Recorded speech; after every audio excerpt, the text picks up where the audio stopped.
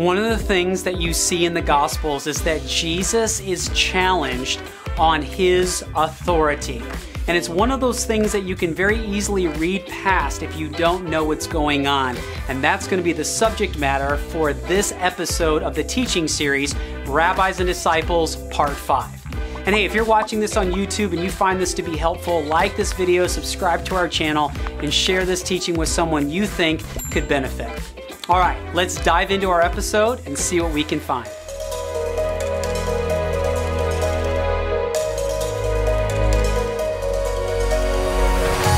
Hi everyone, welcome to this episode addressing Jesus' authority. We've referenced this multiple times in this mini-series of Rabbis and Disciples, and now we get to get into this facet of the rabbinical world that's going to help you to better understand some of the stories connected to Jesus in the Gospels. And so let's just jump right in at the synagogue in Capernaum. And the synagogue that Jesus would have been teaching in Mark chapter 1 is probably right underneath this one. But Jesus, no less, is teaching in a synagogue. He's been baptized. He's gone into the desert. His ministry has begun. And it's in Mark 1 that Mark introduces us to this issue of authority that's going to play itself out in Jesus' adult ministry. And so Jesus is in the synagogue, he is teaching, and notice what the crowd's response is. Mark 1 verse 22, it says, "And they were amazed at his teaching, for he was teaching them as one having authority and not as the scribes." Now, this word authority here, originally recorded, or what we have from the Gospel of Mark, is in Greek, and it's the word exousia. And if you just did a search of exousia in the Gospels, you will see that it fairly shows up fairly regularly across all four Gospels. And particularly, this word exousia carries this idea of power, control, or authority. But based on its context will help you to understand what facet of power, control, or authority is being exerted, because exousia really comes in two veins, if you will, in the Gospels. You have authority due to one's ruling position, so the Roman centurion has authority. He's got exousia. But there's another form of authority, and that is due to one's ordination. This is rabbinic ordination, and this is the authority that the people seem to be addressing in the synagogue in Capernaum. Now, I want to help you to understand what was this rabbinic ordination or authority all about. And I'm going to be drawing upon the research of a guy by the name of David Dowby. He wrote this book, The New Testament and Rabbinic Judaism, in 1956. It is still a seminal work in understanding rabbinics in connection to Jesus and the New Testament. More current research is of another David, a guy by the name of David Stern. He's got this fantastic Jewish New Testament commentary, and they're both talking about the same thing. So these are going to be the two primary sources that I'm drawing from for the research that I'm going to be presenting to you in the rest of this episode. So, rabbinic ordination, what do we know? What happened? Why are they asking Jesus, or at least marveling at one who has this authority? Well, a couple words you need to know. The first is smicha, and it means ordination. The second word I want you to know in the Hebrew is reshut, and it means authority. So exousia is the Greek, but behind that, the Hebrew word for authority is the word reshut. And the idea of smicha actually comes from the word samak, which means to lean upon. So literally, smicha means a leaning upon, or we say it's the ordination. So if someone is going to be ordained, it's essentially a smicha ceremony where one person who has reshut, authority, leans their hands upon that individual, conferring authority from one to another. And so David Stern says that there had to be three people part of this, and one had to have reshut. The other David does not say that there had to be three people. He just says a person with reshut can confer it on to another. So the baseline understanding there is that you couldn't have an ordination. You couldn't receive authority outside of someone who was giving it to you who already had authority. And there's a whole tradition connected to this, and if you want to read more about that, read David Dalby's chapter on that. That will help fill in a number of gaps there. So if you are a rabbi who has had a smicha ceremony, an ordination, then you now have authority. And rabbis with reshut could do things that the common rabbi could not do. So the three primary things that distinguished you as a rabbi with reshut is that, one, you could pass legal judgments. Two, you could introduce new interpretations or doctrines. Three, you could raise up disciples to follow you. So when I say that a rabbi with reshut is different than just a common rabbis were also scribes. And scribes weren't just people who copied down, on the manuscripts, books of the Bible. They were also teachers of the Torah. And as we explored in our very first episode, if you were a teacher of the Torah, you were called rabbi. It was a term of respect for someone who taught the Torah. But if you are a rabbi with reshut, these are what you were able to do that the common rabbis were not able to do. Now, the common rabbis were the ones who seemed to be doing the elementary school, the middle school, and we talked about Beit Sefer, Beit Midrash, Beit Talmud, all of that. But they are not having disciples that are following them because that is an itinerant rabbinic lifestyle, which appears to be only part of the lifestyle of rabbis with reshut. And so when I say disciples that will follow them, meaning they're going to be itinerant, they're going to be walking around the country, the hillsides, teaching in synagogues, and we're going to talk about that in our next episode. But this is something that is unique to a rabbi with reshut. And if all of this is correct, and again, this is just pulling from so many different resources and whatnot, David Bivin estimates that in Jesus' day, there were somewhere between 35 and 60 rabbis with reshut. And so if David is correct, everybody knows the rabbis who have reshut. And so one of the things that we have been identifying in becoming a talmid, becoming a disciple, is that you would pursue a rabbi to study under, but that rabbi was someone with authority. So this connects what we have talked about in earlier episodes. What's more is we said you focus on the rabbi's yoke, their interpretation. So when they're offering up new interpretations of the text, that is part of that rabbi's yoke. And again, a rabbi with reshut had a yoke, which means their interpretations of the text that they have introduced in to society. The common rabbis, which were still amazing people, could only teach what was commonly accepted by the larger community. They couldn't introduce new doctrines in to the conversation, but rabbis with reshut could. And that's why when we laid out this analogy of if you made your middle school basketball team, it was like getting into Beit Sefer, and we moved all the way down, we said becoming a rabbi was like becoming an all-star in the NBA, and becoming a rabbi with authority is like getting into the Hall of Fame. Only a select few eventually reached that kind of level, and you were considered to be a rabbi with reshut, a rabbi with authority. And this is why that they're all amazed at his teaching, for he was teaching them as one having authority and not as the scribe. So you can see that comparison being drawn out here in the synagogue in Capernaum with the response of the audience. Now, Jesus is going to now heal a man with an unclean spirit. And so now just 5 verses later we read, and they were all amazed. So they debated among themselves, saying, "What is this?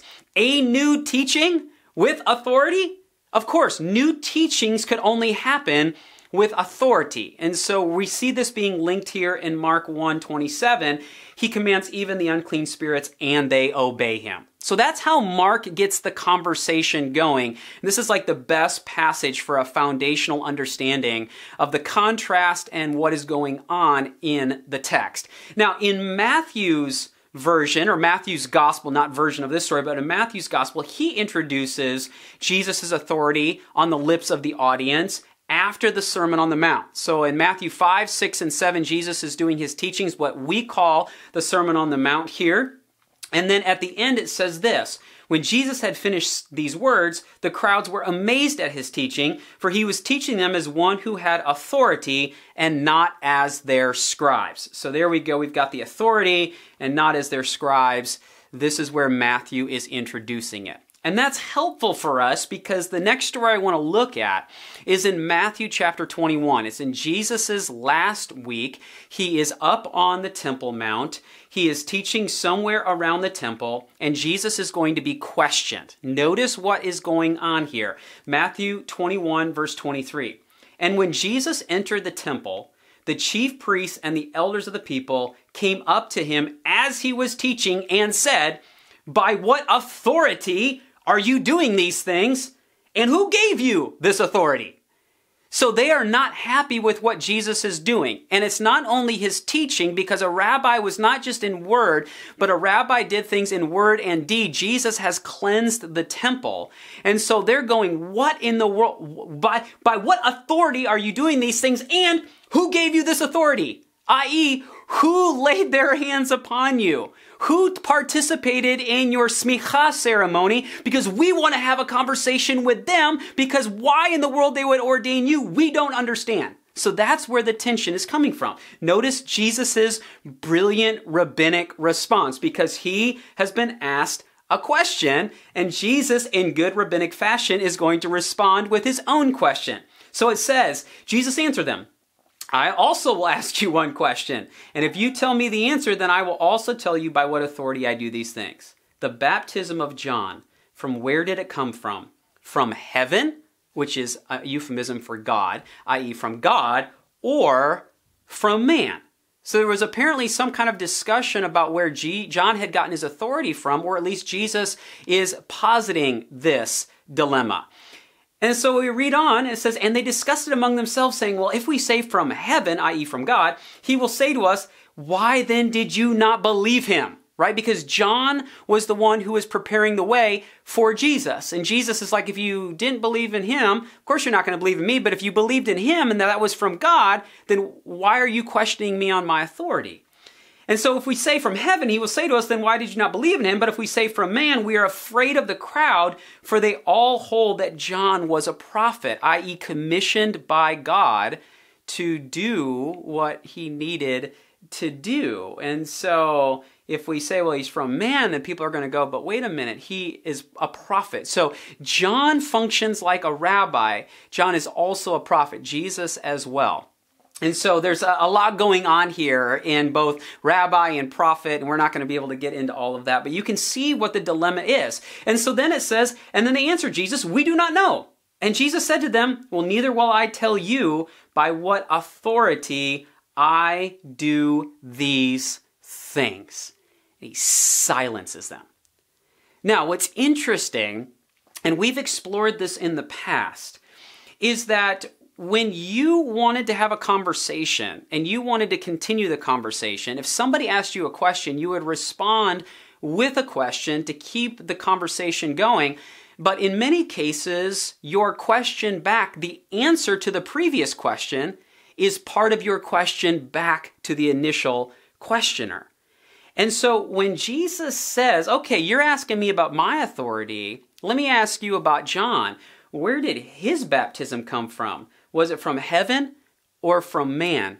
I actually think Jesus is making a veiled reference to what answer they're looking for, which is that Jesus's smicha ceremony, where he received his authority, was actually at his baptism. Remember, John is baptizing by the Jordan. Jesus comes down to him. God speaks and confirms Jesus' identity, and John is there. I think both God the Father, the Holy Spirit, because the Spirit is descending like a dove, and John the Baptist is there, and I think this is Jesus' smicha ceremony, where he is being given his authority to go forth. Because prior to this, Jesus doesn't do anything fantastic. He has to get the Spirit first, and he gets it at the baptism, and then he goes forth in authority to then do his ministry. And so this is also another conversation for another. The text is so deep, isn't it? I mean, it's just so much there. But the last story I want to look at that kind of pulls together where Matthew goes with all of this authority, because he introduces it at the Sermon on the Mount. You get Jesus being questioned about it here. And then there's another significant story at the end of Matthew, and that takes place in Matthew 28. We call it the Great Commission. And it takes place up in the Galilee. I think it takes place at Mount Arbel. Again, another conversation would be needed to put all those pieces together. But let me just show you where Mount Arbel is. So this is from the Sea of Galilee, an aerial shot looking west. And you can see this is all part of Mount Arbel. But this very tip here, if we kind of swing around from the west and look east and kind of look a little bit kind of northeast, you can see here, these are actually little people. They're people. They're not little, but they look little. And it's this big, big mountain that looks onto the rest of the Galilee region. And it was here where Jesus did approximately 90% of his ministry, is all in eye shot of the tip of Mount Arbel. And it is here where Jesus brings his disciples. In fact, the text tells us that they go to the mountain that Jesus had told them to go. It doesn't tell us it was Mount Arbel. There's lots of connections that seems to imply this is probably the best suggestion. But let's look at the text. A very well-known text, but hear it anew. All authority in heaven and on earth has been given to me.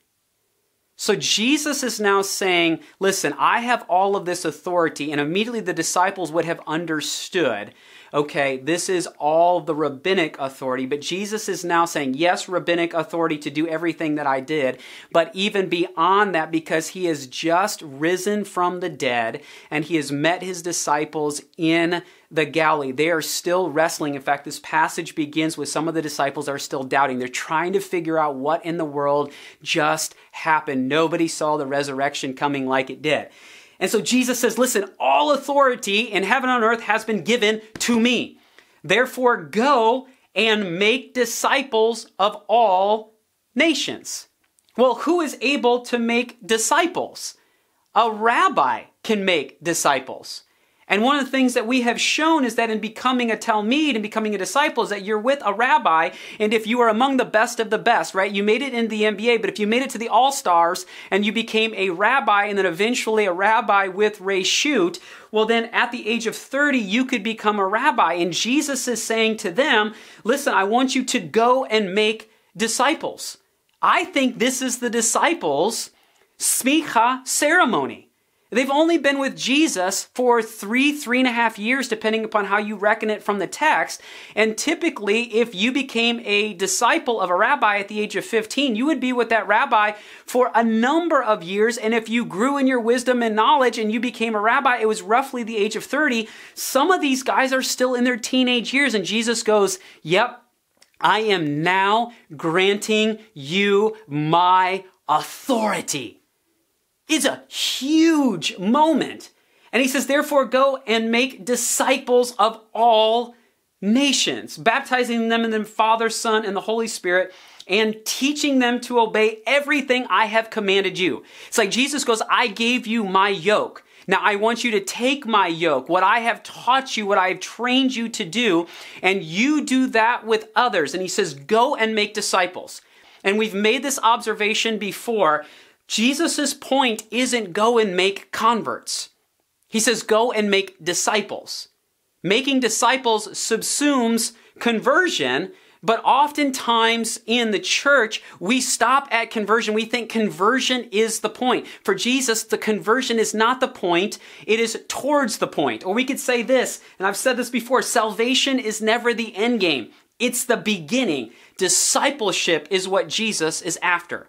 When you come into relationship with Jesus, it launches you as a disciple on this track of being like Jesus, learning from Jesus, studying what he said, emulating how he responded in social situations. It is all wrapped up in this discipleship process. And Jesus wants them to understand the importance of discipleship, that's what he was about. And how significant was this for Jesus to communicate this to his disciples? Friends, they had to walk 100 miles from Jerusalem up to the Galilee to have this conversation with Jesus.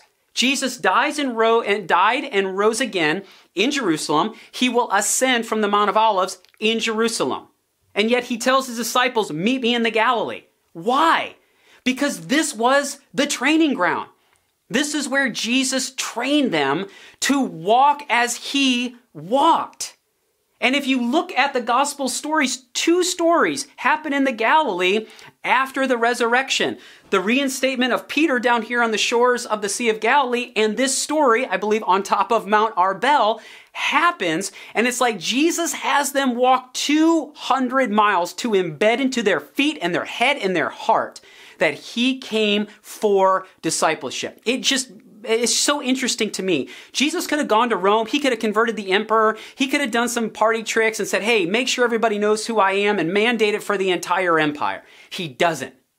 He snags a group of people and he pours into them. He trains them. He gives them their yoke. He teaches them what it looks like to walk as he walks. And then he brings them to a significant moment. He says, therefore go and do likewise. And as we noted in our last episode, he reminds them at the end, listen, I am with you in this.